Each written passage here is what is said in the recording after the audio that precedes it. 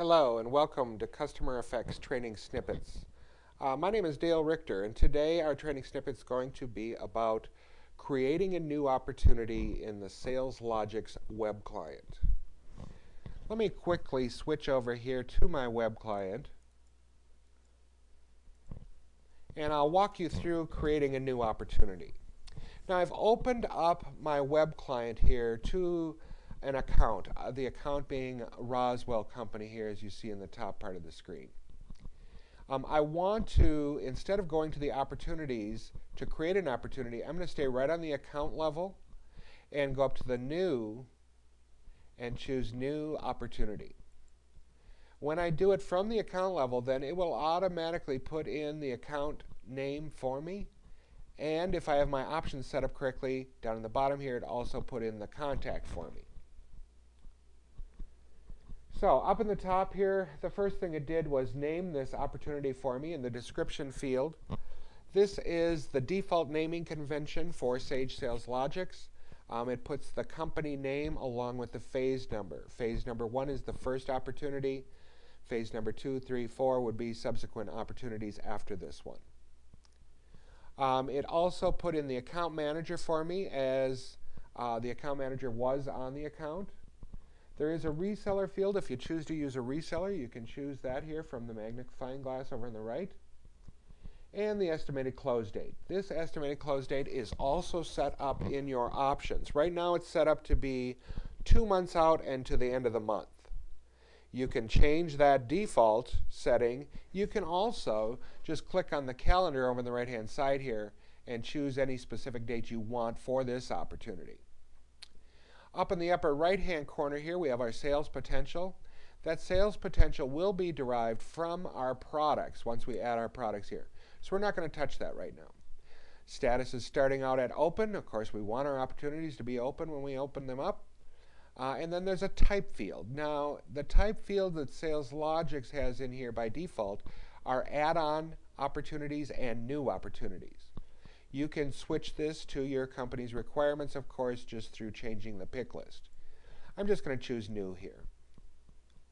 In the lead source field, if I click on the magnifying glass over on the right, I can also choose a lead source for this opportunity. I'm just going to click on Search up on the top part of the screen. When I click on Search, it's going to list all my opportunities. Now, I didn't put any filtering criteria because I knew my list was fairly short and it would fill this entire window, whereas if we had lots and lots of different lead sources, we may want to filter somewhat. I'm just going to choose lead source here by clicking on Trade Show and then click on OK. The last field in the top part of the screen here is our close probability. Again, from our options, it's currently setting it at 1%. I probably want to change that and put it at least 10, maybe 25%. I'll put this one. Now, before we save this opportunity, I want to actually add products. So in the middle portion here, you see the Products tab. And over on the right-hand side, we have a plus sign there to add our products. I'm just going to click right on that plus sign, and it's going to bring up the Add Opportunity Product window. And in the top part of that window, we see all different kinds of filters to narrow our list of products when looking for products. We can filter by name, by SKU number. We could choose to only display product packages. We can narrow it by family or by status. I'm going to choose family here just by clicking that checkbox there. And then from the pick list, I'm going to choose hardware. Once I've chosen my search criteria, over on the right-hand side, we want to click on Show Results. When I show results, it shows me the narrowed list of products just in the hardware family. Now, to choose one of these products, I'm going to click on the Toshiba Tecra here. And in the middle part of the screen, I'm just going to click on Add. This is going to add that Toshiba Tecra over to the right half of the screen. Now, it's already showing me the pricing that's been set up for this. The base quantity is going to be 1. If I want to change that adjusted price or change the quantity, or even change the price level here, I'm just going to click on the Edit Hyperlink. And it's going to open up that product for me. So now you see I can change the price level.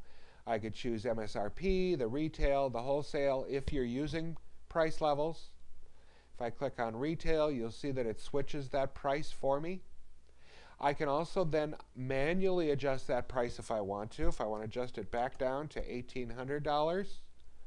And I can also adjust the quantity here. I'm going to put in a 3. Now, one thing you have to be careful of, you don't want to just click on OK here because you have not saved those changes yet. So I want to click on Update over on the left-hand side here, the Update hyperlink. Once I click on that, it's going to go ahead and update that information and lock it down for me. So it's locked down now at $1,800, a quantity of 3. And of course, I can choose as many products as I want here. I'll click on one more. And I'm going to add that product also. So it gives me another line item. I don't need to edit the pricing or the quantity here. I'm going to leave it at $23.99 and the quantity of 1. And I'm just going to click on OK. This is going to add those 2 products to my products grid within the Insert Opportunity screen.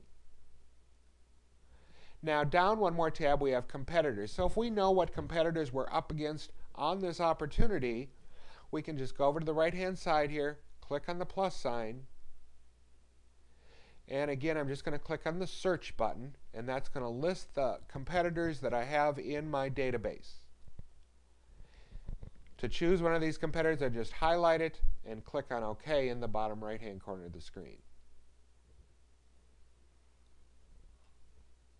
Now, with that competitor, if I go in and edit that competitor, it gives me a totally different screen in which I can set a rating for them, whether that's an internal rating or a Dun & Bradstreet rating.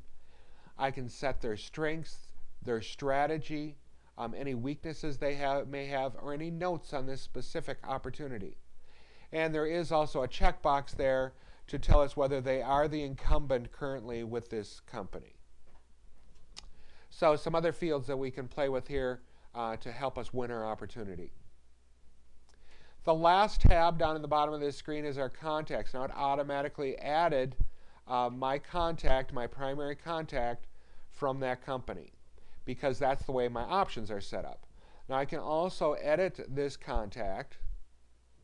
When I edit this contact, I can choose the role they're playing in this opportunity. If they have a competitor preference, that would bring me right back into my competitors again. There is a standing field.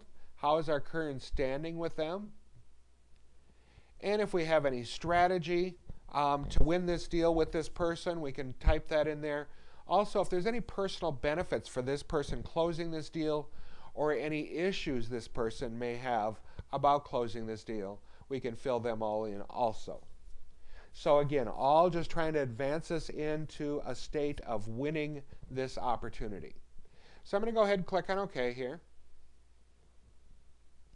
Now I want to make sure to save my opportunity in the upper right-hand corner. And we have 2 save icons. If I was doing several opportunities, I could do Save and New, whereas it would clear out the screen and I could add another new one. Or I can simply click on the Update or the Save button. It's going to save all that information for me and bring me to the opportunity detail view. So now we're looking at the opportunity detail view with the opportunity snapshot in the upper right-hand corner. You see with the snapshot that it's actually now showing us a sales potential and showing us a weighted value. So that sales potential is the amount of our extended prices of our products down here in the bottom part of the screen. And the weighted dollar amount is coming from the close probability of 25% times our sales potential equals our weighted amount. So as we continue on with this opportunity, we want to just keep moving that up through our pipeline, through the different percentages, till we actually close it at 100%. And we'll look at closing an opportunity in another webinar. This one is just simply creating a new opportunity. And at this point, we could add new activities, new phone calls, new meetings. We could always go in our tabs down at the bottom and add products or remove products as needed as we keep moving this opportunity through the pipeline.